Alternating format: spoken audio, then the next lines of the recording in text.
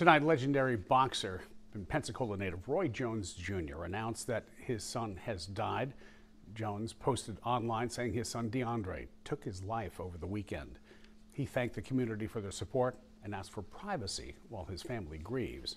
Now, if you are experiencing a crisis or need help finding resources or considering suicide, call 988. That's the Suicide and Crisis Lifeline. A real person will answer the phone 24/7 to offer support. It is free, it is confidential, it helps. You can also visit 988lifeline.org.